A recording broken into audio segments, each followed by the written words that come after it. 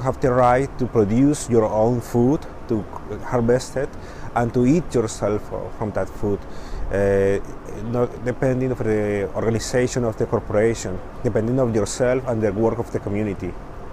And it's an important cause because we want to defend the right of the people, the communities, to food themselves, to grow their own food, own seeds, and fight against transgenics, the corporation, and all the big companies who want to affect the rural productions and the food production. In Colombia, we have a very difficult situation because we have a lot of natural resources like water, we have petroleum, we have other materials using in iPhones or technological devices, but also we have a land grabbing issue, a very big land grabbing issue. Recently, the government want to approve a new law to facilitate the land grabbing. That is really a big issue in our country. And we have several issues depending of the communities and fight struggles about the water grabbing, about soil grabbing, and monocultures. We have a lot of monocultures, palm monoculture. They're really impacted right now, really hard to the communities, because the private sector and the government thinks PPPs are the solution of our issues, and that is not the truth. They want to corporate, they want to make the farmers employees of the big companies, and that's a very big issue because the farmers, the families have the ownership of the land, and they have the rights to stay here, to live there, and to have a better future for the families. And the corporate and governments doesn't think that is a good idea because the land has to be productive and they have to be more value to the people and the corporations. So it's a big concern.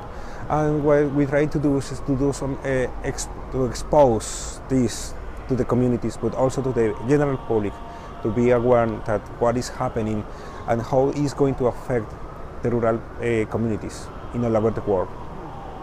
We have to keep exposing these practices.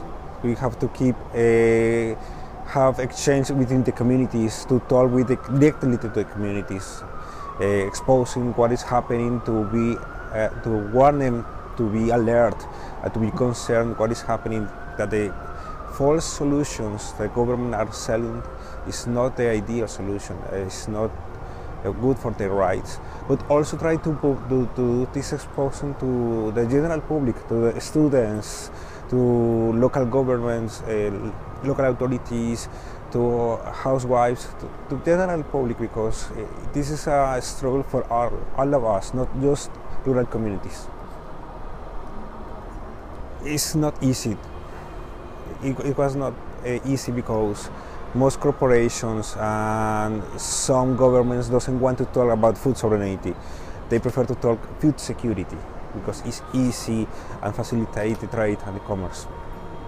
So no, we don't see food sovereignty inside the SDGs. But that doesn't mean we cannot ask to the governments to go to achieve the food sovereignty. It's a long way to 2013, so we have to keep fighting, to keep pushing to the governments to apply, to pursue the food sovereignty in our countries. And ourselves, in our communities, we must do it. The most important thing is we have to keep allowing the peoples to talk, to speak, to participate. The civil society must have to participate in the implementation and the follow-up to the SDGs. We have no, we want to participate and not keep outside with an external party of the implementation of development in our countries, in our world.